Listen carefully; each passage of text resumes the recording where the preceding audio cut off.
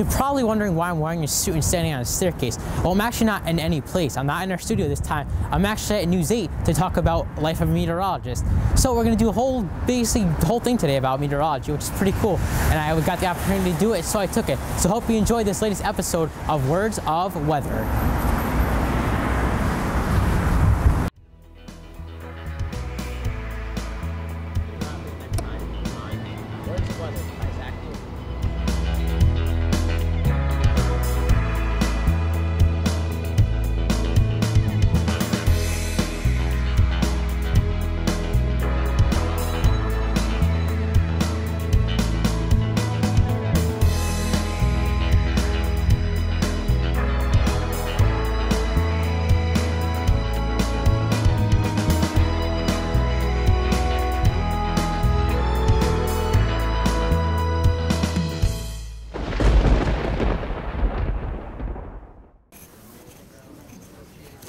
So guys, we are here. This is News 8. This is actually the newsroom. I gotta be a little quiet because there's a lot of noise going on in here because they're trying to look at stories.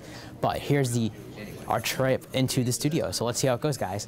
So basically, today we're going to News 8, and I'm gonna figure out what I want to do in the future, and that's a broadcast meteorologist. So if you follow me, we're gonna go right into the news studio.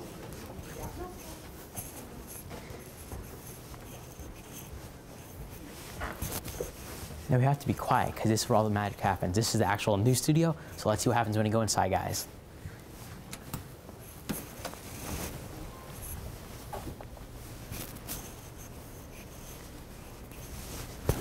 And there you go. Welcome Storm Teammate and WTNH.com and News 8.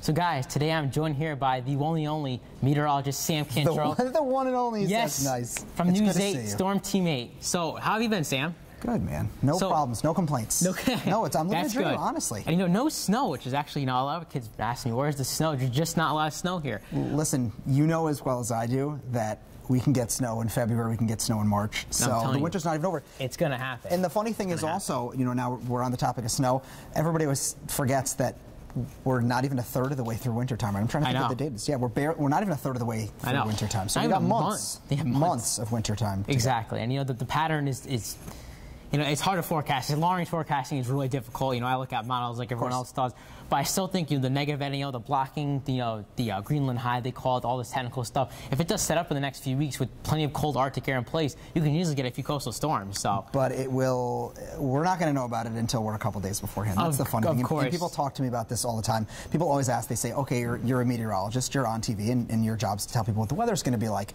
and that's normal. But it is very difficult, as you know, and as you've spoken with many meteorologists, to do a long-range forecast like that. It's hard enough to predict 4 days out. It's hard enough for me to tell you what's going to happen this afternoon. So it's tough. Things change. Obviously, weather is one of the most changeable things, and in every it's not an exact science. You can forecast it, you can't change it. Of course. But and every model run changed, and that's the thing. One model run, the European could show a bomb of a storm coming up the coast. The next could be 1,000 miles out to sea. It's just one of those things. I'll give you an example right now. Okay, today is when we're speaking is the 18th. Yes. And right now, today's Saturday. Next week, the Euro for Thursday is showing a snowstorm with upwards of 10 inches of snow or so, and the GFS shows absolutely nothing. It shows a storm off the coast that doesn't even affect our weather at all, and we end up seeing more sunshine than clouds. So that's the unfortunate, and this is what we deal with on a day-to-day basis, the variable nature of predicting meteorology. Now, the unfortunate thing about being on the air when we're predicting that is that, of course, we're the ones that are physically in front of a television that are saying that to, whether it be hundreds of people or thousands of people that are watching us. You get the blame, more or less. So we, of course, get the blame. And, of course, I've heard all the jokes. I've heard the, oh, you're the only job who can keep getting paid and keep getting raises to be wrong. And, I hear that. But the fact is, there is a level of unpredictability, and that's just the nature of the beast. And, thanks for that. And I also want to point out that today we're filming it since Saturday the 18th. I also want to give a kind of dedication. It was actually 2 years ago today that the late Dr. Mel passed away, and I got a chance to meet him at the great studio here at News 8, and basically the first time I ever got to meet him and use a green screen, and that basically is going to push me to go to the college because it's not going to be easy, and I want to be a broadcast meteorologist, so I just want to dedicate this show more than anyone to Dr. Mel, who passed away 2 years ago today. at 66 due to cancer, which is very sad. So before I continue, I just want to shout that out. But now back to the meteorology aspect. So what do you do here? I mean, obviously you use the green screen, you know, but how do you make your forecast? Obviously look at the models, but how do you physically make a forecast here? Well, I'll tell you, the interesting thing about what I do here is that because of the nature of the changing nature of the business of TV, lots of things have changed in a very short period of time. Even over the course of the last 6 or so years that I really kind of got into the world of TV and an internship in college, you know, actually working this job, things have changed a lot with how we get the forecast from looking up at the individual forecast models, which I could spend an hour talking to you about how I make a forecast, but from that point to you actually being able to see that on TV. Yes. Now, it's changed a lot because before I even get things on TV, my #1 priority, interestingly enough, is getting the web stuff taken care of. Nice. It's a very important thing to do. We have as many people that are clicking on our websites, if not even more people that are clicking on our websites, as we do people who are getting the forecast from the on-air stuff. And that's because obviously not saying that no one watches it, but the fact that you can get it 24/7. So if you want a quick update, you can always go. It's the changing nature of the way that media is these days, where if I'm on TV and I'm standing in front of the green screen, or I'm standing in front of the weather center that you guys can see behind you, and I say, okay, tonight at 11 o'clock, we're going to give you the details on some snow that we could be seeing for the day tomorrow. All right, what are most people going to do, especially the younger generation? The first thing they're going to do is they're going to grab their phones and they're going to go, I'm not going to wait till 11 p.m. tonight. I'm going to go immediately to a website and check it out. Exactly. So what do we try and do? We try and make sure that we have all of our web stuff updated as early as possible before we're even on the air, so that way we can say to people that either don't have the time to watch us on the air or don't want to watch us on the air, hey, listen, we've got your back, that's the News 8 saying, with all different types of media, whether it be online or on the air also. Exactly, and I mean, iPhone apps are great for weather too, but at the same time, they're kind of a nuisance because everyone says, you know what I mean, Zach, no, a blizzard's coming. That's what the AccuWeather.com app says. And that's what I'm glad you're mentioning that, because that's one of the big things too. And people ask me all the time. They say, "What's the best website to go to get weather?" And I say, depending on where you live, it's a local TV station's website, because they're forecasting for. I'm doing a forecast right now for New Haven. I'm doing a forecast for Hartford. I'm doing a forecast for Windsor Locks or Canaan or whatever town around the state of Connecticut that I'm doing. What the National Weather Service is doing is they're making a forecast for New York City. They're making a forecast for Boston, and they're making a forecast for Albany. The same sort of thing that weather.com is doing. They're doing the same stuff, AccuWeather. They're doing the forecasts for these larger places and sort of extrapolating kind of a balance between the two. Exactly. They don't necessarily know the way that the weather works in Connecticut, where sometimes in the Northwest Hills, that's where we end up getting the bullseye and snow, because the higher elevation areas end up seeing that, whereas lower elevations don't see it as much. Or maybe we can forecast fog in valley regions along the Connecticut River, and that's the kind of stuff. So now, as far as us actually getting the forecast from looking at the forecast models, having a physical forecast on a piece of paper to getting it on the air, that requires us to put all of that information into a weather graphic system that we have. Yes. And we basically use a program that we input the individual information, sort of like an Excel spreadsheet, you could say. And what we're doing with that is we physically put the numbers in. So we put 82 degrees for a high, 64 degrees for a low, and go down the line, select specific icons, whether it be cloudy or rainy or chance of rain or chance of late rain or thunderstorms. I mean, we have an array of different icons that we can select. We select all those individual icons, we save it, and that sort of automatically fills in a forecast like the 8-day forecast that we have. So basically everything comes into one. And we're actually looking at right here at some monitors behind here, guys. We'll show you later in the show how all this works. But it's actually pretty cool. There's almost a dozen computer monitors here, and that's how they make the forecast. And again, it's not as easy as it looks. No. I was just getting a few peek back there a little while ago, and it's definitely tricky to get everything done. But I would say this is the fun part, and then the more interesting and I would say more professional part is actually learn how to use that data to make an accurate forecast. Of course, and that's the most difficult thing, and that's one thing that sometimes people that do television weather forget about, and it is very important that I come in here 2 hours before the show starts. Yes. Over the course of the 2 hours, I have to do an array of different things, from making the forecast to building the graphics to, unfortunately, putting makeup on to getting the microphone on and getting ready to be on the air, putting the graphics in the right order. But what many people that work in TV weather forget is that the most important thing to do is the forecast. That's the whole idea. That's the name of the game. That's the reason why I'm here. Yes. So when I have 2 hours in the building before the show starts, you'd think, okay, you spend a half hour making the forecast, a half hour making the graphics, 20 minutes putting the makeup on, and then a half hour getting stuff together for the show that you have. I probably spend out of the course of those 2 hours, an hour and 35 or an hour and 40 minutes just making the forecast every day. Whether it's boring and there's not much weather happening, or there's a lot of weather happening. You know, the 8-day forecast, at least right now, there's only one chance of any real storm, and the models don't even agree with each other. So a lot of it is pretty well set in stone with, you know, cold temperatures. The question is, how cold is it going to get? Okay, fine. It's not a crazy forecast, but you still want to look at everything so that you can always keep things fresh in your head. And there can also be some things that you look at and you say, oh, wait a minute, I didn't even think about that. And it helps improve your forecasting ability in general. So from there to getting on the air, it's not a very long process. It's 5 or so minutes for me to get the makeup on, a couple minutes for me to finish putting everything into the graphic system, and then a few minutes for me to build the show that we have, the basically PowerPoint presentation. And then that's it. We're on the air from there. And, you know, and he mentioned the makeup guy. It's not to cover up any blemishes on your face. It's more or less just because the lighting, that's exactly the cameras kind of interact. If you take a picture, and I'm sure you've seen this before, someone takes a photo with a bright flash, it makes your whole face look shiny. Exactly. There are lots of lights on top of where we are right now, where we're chatting,